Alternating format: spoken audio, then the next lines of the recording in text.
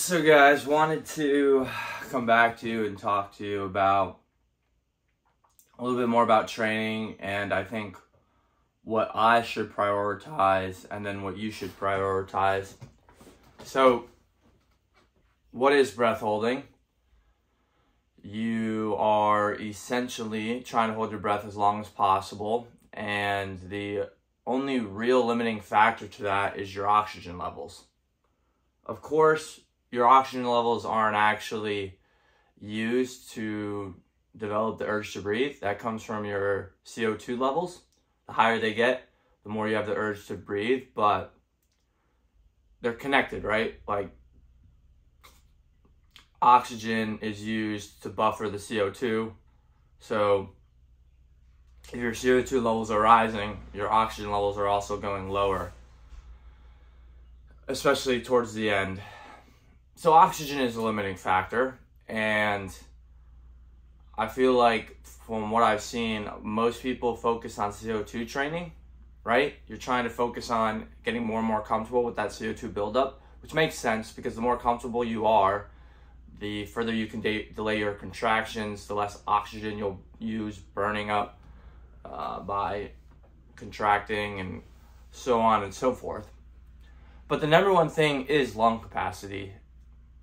But I think there is a deeper layer there. Specifically, I'm actually going to pioneer a ratio of body weight to vital capacity.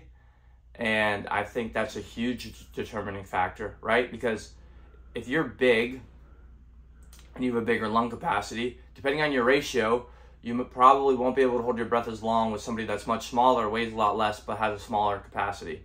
So I think body weight to vital capacity ratio is the number one determining factor when it comes to holding your breath. That's all that matters. So you got to try to make your ratio as high as possible. So there's two ways to do that. The harder way would be to increase your lung capacity, which, as I've talked about on my channel, certainly is possible, but think about it more like you're unlocking your full potential as opposed to really adding any new gains. Losing weight's a big one, right? We can all lose weight, especially in this day and age. If your weight gets too low, obviously there are certain stressors on your hormones, especially for males. If you lose too much body fat, your testosterone production plummets, so you don't want to be there for an elevated period of time. But yeah, I think before I go, right now I weigh around 185 pounds, and I've dropped about 7 to 8 pounds in the last month. And I'm probably now going to hover around here for a while. I don't want to go below 180. I already feel kind of small. But that certainly is going to add a lot of time to my breath hold because I'm lighter, but I still have been maintaining my lung capacity. So obviously that ratio has improved. Therefore, it will be a good determining factor of my full potential. So yeah, losing weight is probably the number one thing you can do. And then also, I think adding in a lot of cardio, not only for the weight loss benefit, but also because when you perform a lot of cardio, your body gets better at utilizing oxygen. It's more efficient. That's what you want. You want the most efficient your body can be at utilizing oxygen. So I think cardio is actually probably one of the best trainings you should focus on when it comes to breath holding. Of course, you still need to practice your breath holding, but I only do between 30 minutes to an hour of breath hold practice a day, probably 5 times a week. I'm not as focused on it because I think the cardio and the weight loss and trying to increase my lung capacity is ultimately more important. There is an element to be said if you're comfortable holding your breath, and that'll come with experience, but you can do things to further improve that, such as facing your fears, exposure therapy in a way. But yeah, so I think when it comes to training and when it comes to, what you should focus on, ultimately, I believe it all revolves around your oxygen levels. And so you want to lower your weight. You want to try to unlock the most capacity you have in your lungs. You want to utilize your oxygen more efficiently. So that comes down to mainly focusing on cardio. And then breath holding as a supplement to that, actually. Of course, you can do little tricks to increase your breath hold, such as triggering the mammalian dive reflex, which what I read online is cold face submersion in cold water, but you can also trigger it through breath holding. And then mild hyperventilation. I know this is like a touchy topic because everyone in freediving is like, oh no, don't hyperventilate. Well, whatever. I'm not even getting into freediving. All my stuff is going to be static and dynamic apnea. In a pool, people are right there. I'm never going down depth. I'm going to hyperventilate to some regards. It makes the breath hold go longer. You constrict your blood vessels. You make yourself a little bit more numb, and you delay the contractions. I'm going to do it. I'm not saying I'm out here doing crazy hyperventilations, but yeah, mild hyperventilation. And, you know, this is a journey, right? Like, I have one friend, kind of like a mentor, static apnea blog, who's way more knowledgeable than I am, that I ask him questions on. But otherwise, I'm just figuring this out on my own, right? I've never taken a freediving course. I've never done any of that. And that's the beauty of it. It's each of our journeys are our own. And you should have the confidence knowing that you believe in your capabilities and your ability to dig and find new knowledge and new training techniques and what works for you. So don't focus so much on doing something just because other people tell you to.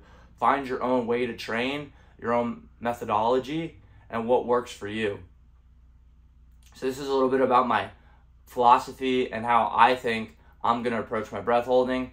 Just continuing to do tables. My favorite tables by far are forced exhale tables, right? Because think about it. If you break the breath hold into components, you have packing. Let's start. You have mild hyperventilation. Then you got packing. Then you go into the hold.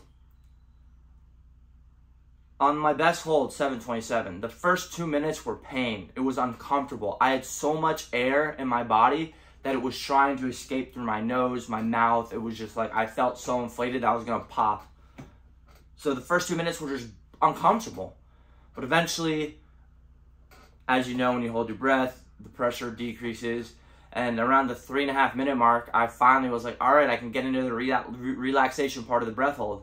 And that pushed me to like 5 minutes, 5.5 minutes, no problem. So now I only had to deal with, you know, 2 minutes, 2 and change of contractions. And so, yeah, why am I in training going to do a bunch of 4 to 5 minute holds? I mean, I will do them, but it's just wasted time. Personally, I think. I'm going to practice packing. That's important. Get used to that feeling. So breaking into stages. First stage, I'm going to practice packing and practice my breath holding with packing. Feel that. Withstand the pain. Then I'm going to transition into a comfortable period. So that might be just tidal breathing, 70% inhale, hold your breath. Just feeling relaxed. Then you have the CO2 coming in. Well, if I'm going to practice CO2, I'm just going to do forced exhale tables. Because the CO2 comes right away, right? Not right away, but, 30 seconds in. And so I'm not going to waste 2 minutes of nonsense to get to that point. I just want to get right into it right away, and I love that, and my body adapts quick. So I love forced exhale CO2 tables. Not even a CO2 table because then there's no time decrease or increase. It's just similar repetitions.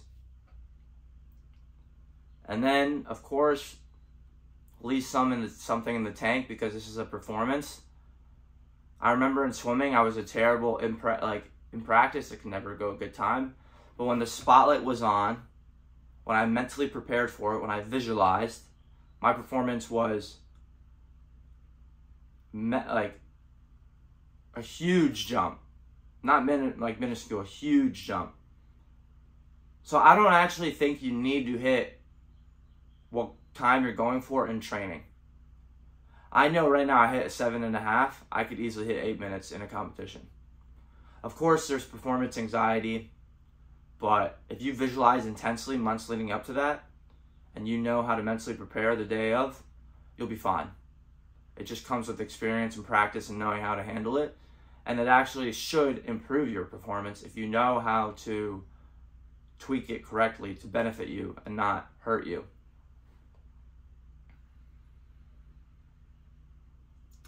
So I don't know what I'm going to title this video. Maybe it's just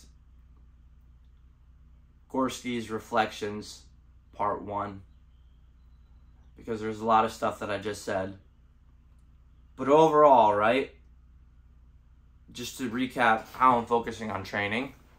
There's multitudes of layers, but one, it's losing weight, getting in better cardiovascular shape, increasing my lung capacity, increasing my ability to pack more and more, and then finally figuring out how to somewhat improve my CO2 tolerance.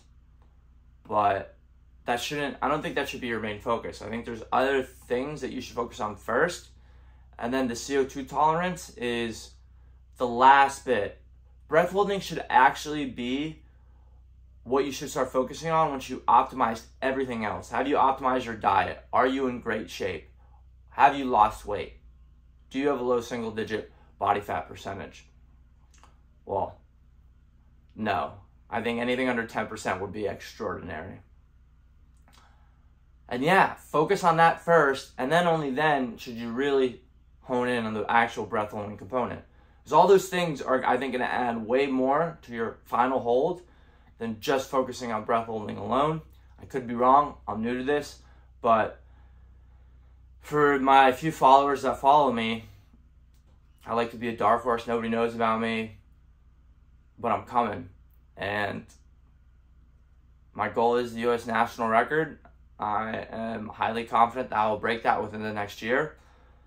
And then I'll go from there. I'll see how far I want to go down this rabbit hole, but I don't identify as a free diver. It's not my livelihood. I identify with discipline and pushing myself. That's what I like. That's what I love. That's why I love breath holding. It's me versus me. And yeah, hopefully this was enlightening to a degree. You get a little bit insight into my mind, the way I think, how I'm approaching training.